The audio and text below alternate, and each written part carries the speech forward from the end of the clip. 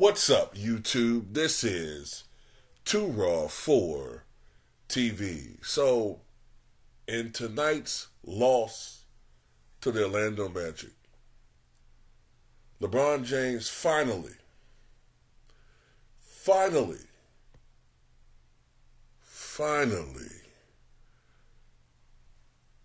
passed Michael Jordan. And a stat that realistically you would have thought he would have passed Jordan in, honestly, during his Miami Heat days. That's how pathetic his rebounding really is, ladies and gentlemen. I understand that he has over 10,000 career rebounds. But the fact that in his 21st NBA season, LeBron Ramon James just collected his 1,669th career offensive rebound is pathetic. It's pathetic. In his 1,420, I believe 27th game played, he finally passed Michael Jordan in career offensive rebounds. That means it took LeBron James a total of about 4 1/3 seasons more than Michael Jordan played.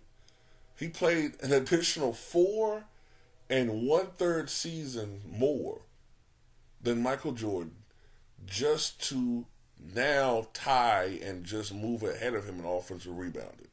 We're talking about a guy that's supposed to be bigger, faster, stronger. All these triple doubles. How the hell did he get all these triple doubles? What is he? Fourth in triple doubles behind Russ? Fourth behind Russ, Oscar, Magic, and I think he's right there behind Jason Kidd or something like that. So he's fifth. Joker probably pass him soon though, but still, you're way up there in triple doubles. How did you only just pass this man in offensive rebounds? I'll tell you why. Because it's something that he gets away with doing time and time again. It's the reason why before tonight's game he went 3 games. Shout out to Jesse Glass-Steggin for the stat. He went 3 consecutive games without even getting 1 offensive rebound. Because he's not really a great rebounder. What he does, for the most part, is he plays very little defense, and he pretty much just stands around on the court watching other people play defense. And then, when a shot is taken, he steps to the basket. He gets to roam around the court until a shot is launched by the opponent, and then he tries to crash the boards. He then tries to crash the defensive boards, get a fast break, scoring, passing, whatever. That's the LeBron method for padding his numbers and getting triple doubles. But it's funny, when Russell Westbrook was doing that, it was always called out. Hey, Russ is stealing rebounds from Steven Adams. Even though when Russ was playing with Steven Adams was averaging more rebounds. But the talking point was he's stealing rebounds from Steven Adams. Oh, he's taking these defensive boards and running up the court and padding his numbers. But when LeBron's doing a slower version of that, nobody seems to notice this. Nobody seems to notice that this 6'9", 270-pound locomotive, who supposedly is the athletic freak of his generation, is a piss-poor rebounder who's never had one season averaging at least 10 rebounds per game, despite the fact Larry Bird, who probably only had a 28-inch vertical leap compared to LeBron's 45 inches, his prime 44-inch, despite the fact that Larry Bird played the last 40 years of his career with a chronically bad back. Bird was able to average 10 rebounds per game for his career.